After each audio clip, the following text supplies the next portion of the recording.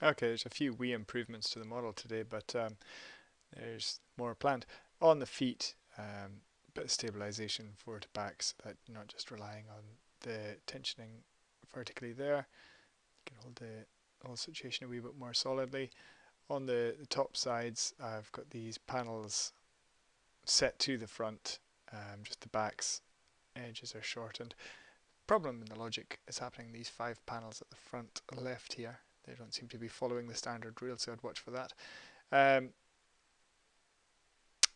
Not really a lot else changed up. Oh, the back net is shortened, so it doesn't interfere so much with the sway. But in order to get this swaying motion up and down, what I intend to do next is use 2 sets of catenaries up here, shorten one, and add complete panels instead of lots of slotted panels. There's not too much difference in the width between there and there, so I'm thinking you wouldn't have too much wasted if you had a solid panel all the way up there.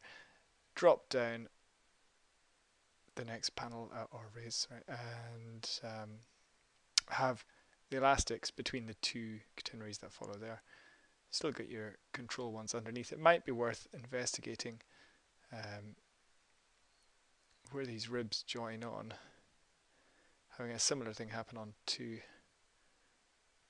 lines here. So you join these orange ones so you could pull the whole set together coming down onto the control set there.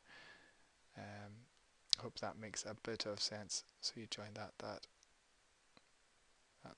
across the way down onto its corresponding red to pull the fins sideways or not on there.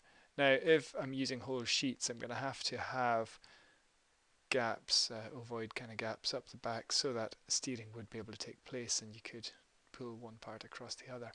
I think I'll have a look when I get there. It's getting slightly complex.